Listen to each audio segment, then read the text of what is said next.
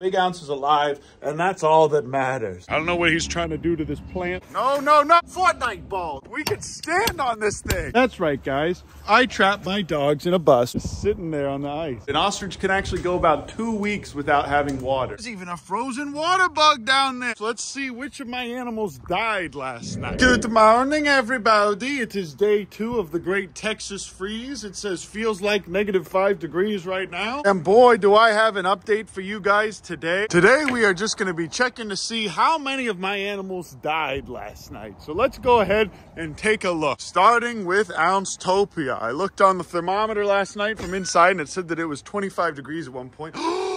Biggerton. Ouncerton. So I put this heater in here and these guys are all nice and warm. Take a look at this little baby boy. Now it says it is 50 degrees in here, so it is nice and toasty. Big Ounce did, oh, good morning. Big Ounce did in fact survive. Makes sense because he is our fattest soldier. In fact, he probably has the most body fat of all of the animals here with respect to his size. So Big Ounce is our little victor. But that's wonderful. So we did in fact save the life of Big Ounce with this heater. The other guys I assume are somewhere buried under here. Should I just walk around the whole farm with him on my shoulder like this? But let's see if the other ones are in here. Anybody do? Okay, I don't know where the other prairie dogs are, but Big Ounce is alive and that's all that matters. Look at this precious baby boy. Well, he will be nice and warm and safe in this adorable little place. And his water is nice and not frozen. Let's go check and see if the ponds are frozen now. Goodbye, Big Ounce. Oh, because it was so cold last night, Queen and Poggers were not protecting the farm. They were just hanging out in this bus, which I filled to the brim with hay and some food and water. And there's even ice in here. I also didn't get any sleep last night because I was just checking on the animals the whole time. We got rid of all the fence rolls and all the other trash in here, and these are the last 2 we have left. If anyone would like to buy these, they still have the tags on them. This one's an 8-footer. Before I go in and check on these animals, I'm gonna check on the ostrich in the back, Homelander. Wow, this entire trough is just frozen over. Let's see how thick this ice is. Whoa! There's even a frozen water bug down there. There's 2 of them. 2 frozen water bugs. I'm gonna use this crescent wrench to see how deep this ice is. Oh my gosh, we can stand on this thing. I have never seen a freeze this deep in Texas. This is insane. Okay, enough of this southern boy freaking out over some ice. Like I said, the chimkins are healthy. There's some wild robins drinking out of my pot. We only have 2 call ducks here right now. All these other chickens are doing well, as you can see, but they do look pretty cold as well. Maybe I'll herd them all in there after this. But yeah, guys, I cannot find those other 2 call ducks and I'm getting a little nervous. We still have this little male and female pair and this little guy that Tank and I rescued from downtown. But it's crazy to see this pond frozen over like this. Sadly, you guys, I think this is what happens when it freezes and the dogs aren't protecting the animals. The smallest ones get taken first, and those little guys would be food for even a raccoon or a possum could eat them. Something got into this stuff last night. Probably another very hungry raccoon or possum. I actually went and put this patio heater out here for Homelander because it's really well ventilated. And he seems to be really healthy and well, even though he only has a 3-sided structure, and that thing is still burning. Thankfully now this is as cold as it will be for the next 3 days. It's gonna stay this temperature in the 20s. And with wind chill, it's probably gonna go down to about 8 degrees or less. Now I could break this water up, but he's also an ostrich, and ostrich can go days without water. I stand corrected, an ostrich can actually go about 2 weeks without having water. So he is gonna be fine in here for the next 2 days. After 2-3 days, I'm gonna go ahead and let him out so he can go out with the rest of his buddies. But he's still doing well in here, and he's got tons and tons of food, and that food also keeps him warm because it keeps his metabolism going. This guy is also burning here. The wind was really bad, but Karen and Kevin did well through the night. They stayed out of the wind in there, and Karen and Kevin got to be together. Get over it. No, Kevin, don't do that.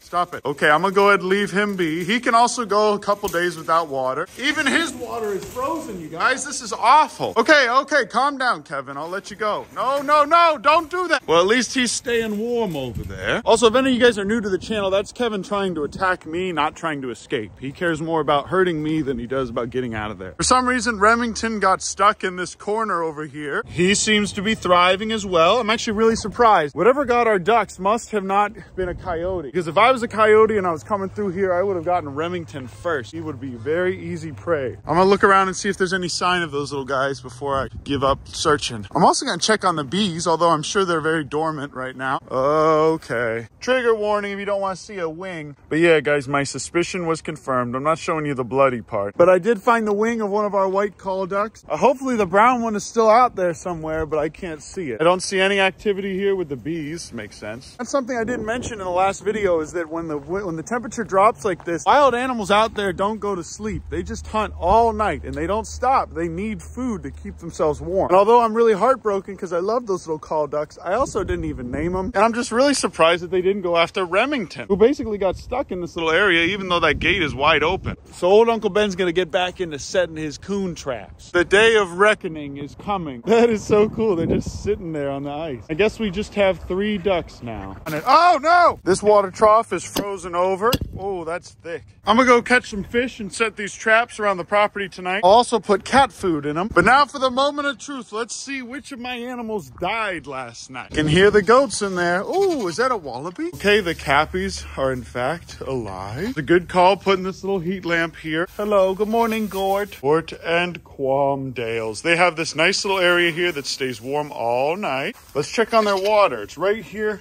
Oh, a little bit of ice here too. Look at that, because it's right next to this garage door. I'm gonna go ahead and break this. Yo, it's not a lot of ice, but still some ice. That's insane. All the ratites seem to be doing really well. The goats are doing well. And also just the body heat of these animals warms this place up a little bit. But look, yeah, they're hanging out right there under that heat lamp. I think I'm gonna go ahead and put poggers in here to kind of calm these boys down. Also, having poggers in here will desensitize the wallabies to other random animals that they're not familiar with, which I'm sure this is doing right here with the goats. I need to get some more ratite feed over at Bar None. But for now, all these animals are happy and healthy. I spent a little bit of time with them last night. Kind of a blessing that I get to spend all this time with them in such a small space. They get to learn to like each other. And it helps them get more comfortable with me, as you can see. This man nibbles my hand. The baby started off last night attacking everything and jumping on them. This man just loves to attack people and grab them for no reason at all. But he's in a good mood today. Good morning, the baby. I want to shake your hand. Thank you, sir. This precious baby boy is nice and warm. And it surprisingly doesn't smell that bad in here. Good morning, Petunia. Her and this little Technoblade boy have just been hanging out. Petunia's my little baby and she loves me, but Technoblade is still getting used to me. See that little man over there? But it's been really cool getting to spend all this time with these guys because they're all warming up to me a lot. And they're going to like me even more whenever I come back with a bunch of feed for them